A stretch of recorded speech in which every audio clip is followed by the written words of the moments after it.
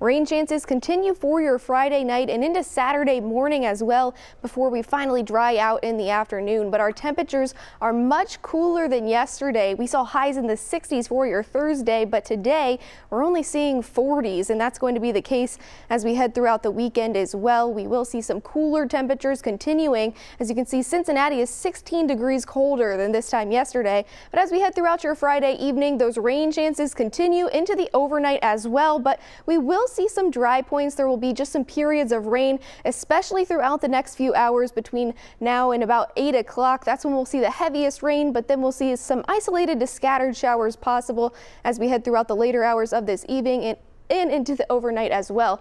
But our low temperatures only dropping into the 40s, a few upper 30s as well tonight, but not anywhere close to freezing. A bit cooler last night, 42 for Cincinnati, 41 for Lebanon tonight, and 38 for Wilmington. But if we take a look at future view here, you can see some of this heavier rain further south, and that's going to continue to move through the area. This is about 6 o'clock, but as we go throughout the next few hours, you can see that band of heavy rain there moving through the tri-state. We will see that continuing through about 8 or 9 o'clock before we start to see those rain chances becoming more scattered. Now, there will still be some chances for heavier rain overnight for some of our northern counties, so more towards Connorsville and Middletown. There is the chance to see some overnight showers that are heavier, so keep in mind there will be some potential for some localized flooding if there are some heavy downpours in spots across the tri-state. Now, for your Saturday morning, we're starting off with some scattered showers.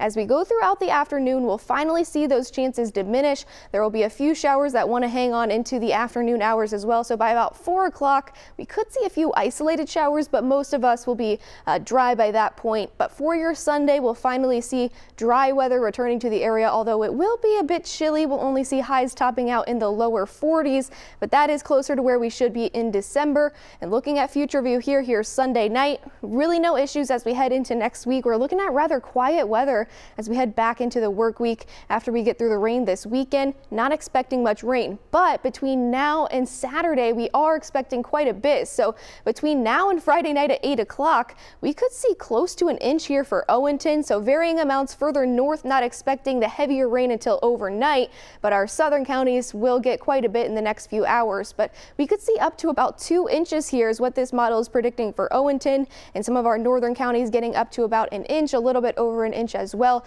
So we all will get our fair share of rain between now and Saturday throughout the afternoon before we finally dry out. But our high temperatures for your Saturday, 56 for Cincinnati, 50 for Middletown.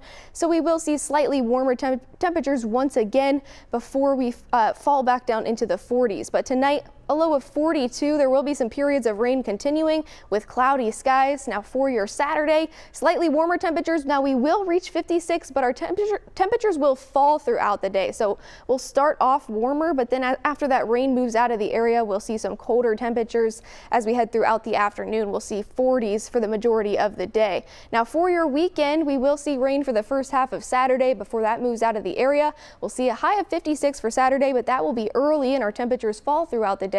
Sunday, we have a high of 40 degrees and it will be chilly, but looking at your 9-day forecast, we've got dry weather and temperatures back in the 40s for the week ahead. Rain returns next weekend starting on Friday.